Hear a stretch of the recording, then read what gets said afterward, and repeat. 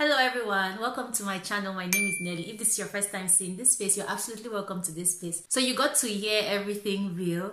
So I live in the countryside of Japan.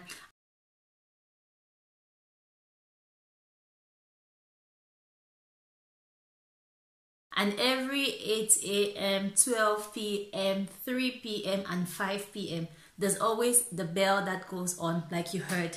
So in today's video, I'll be giving you a situational report about COVID in Japan. So before I continue with today's video, I would like to give a shout out to a small business owner based in Japan.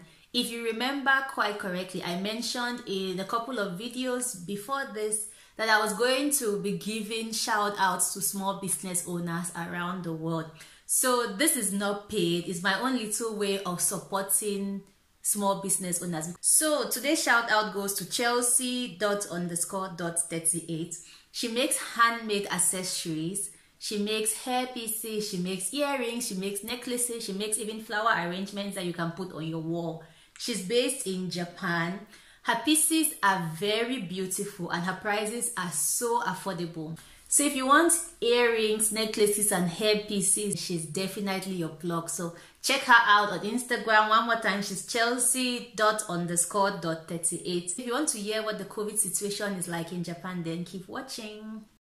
So the very first thing is a state of emergency has been declared in Japan. So the state of emergency is effective in 11 prefectures. You have Tokyo, Saitama, Chiba, Kanagawa, and then you also have Hyogo, Osaka, Kyoto, Aichi, Gifu, Tochigi, and Fukuoka. So this time, the state of emergency has urged dining establishments to close early.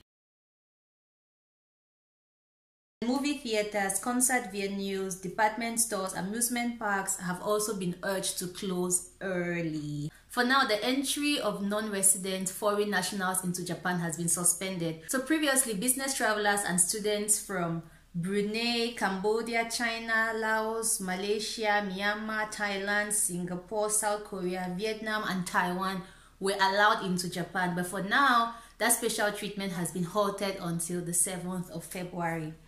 Residents coming to Japan are expected to have their test, which was taken 72 hours prior to their departure flight.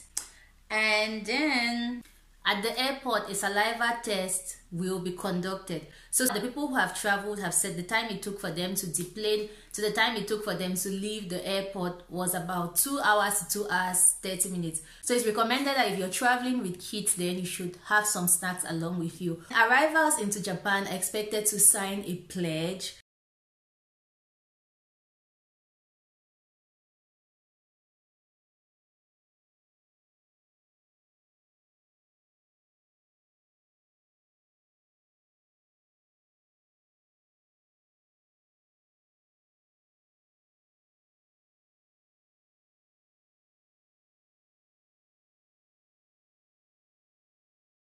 So this pledge requires that you download Line, you download a contact confirming app, you quarantine for 14 days, and you avoid taking public transportation.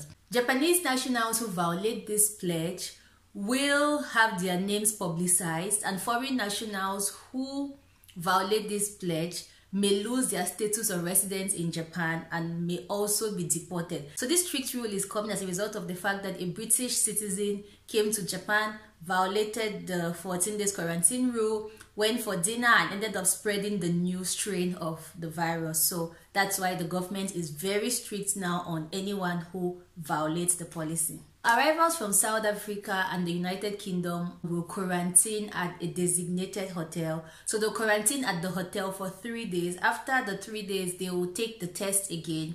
And if the test confirms they are negative, then they will be allowed to go to the specified location they indicated in the pledge form to quarantine for 11 days. Meanwhile, regular arrivals will be allowed to go to their quarantine destination of choice after leaving the airport, but without taking the public transportation. Most people who have gone through the 3 days quarantine at the hotel have recommended that you come with your own snacks, because although in the hotel you'll be served 3 meals and you are also allowed to buy snacks from the internet, but then it's going to be less stressful if you have your own snacks. Probably even things that can be made with hot water. Regular travelers do not have to quarantine at a designated location except they refuse to sign the pledge form.